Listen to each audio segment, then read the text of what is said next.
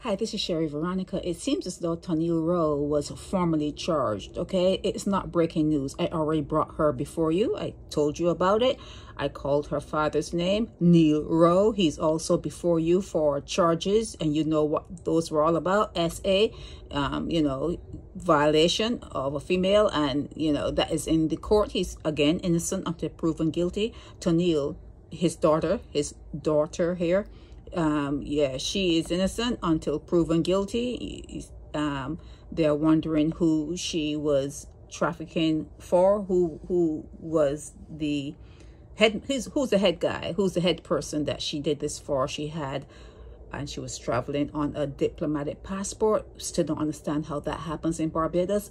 Are all ministers of government, do they give their immediate family diplomatic passports to travel on? Is that something that happens in Barbados? I don't know.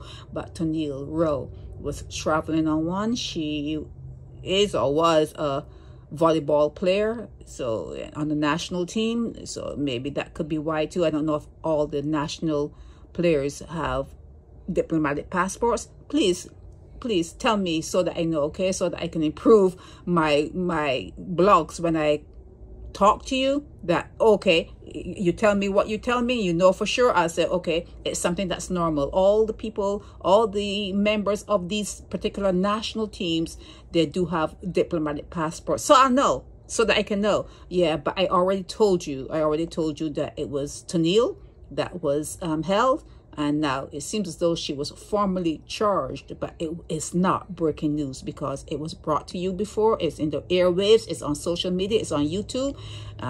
Thanks to me. Yeah, so yeah, this is Tonneil.